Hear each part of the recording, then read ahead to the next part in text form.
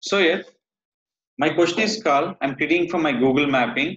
So right now my address will be closed or my address will be changed. How to remove my Google mapping or how to change my Google mapping address.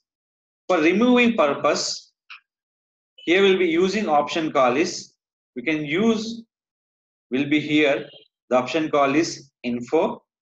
Info will be showing for remove option. Info will showing for remove option. Now click for remove option will be two. One is remove your listing, mark as a permanent close. Maybe total address will be removed or else the address will be closed for permanently. Maybe the changing for new address. Suppose if you change any address, that will be here. You can remove and change your address. Remove will be two types.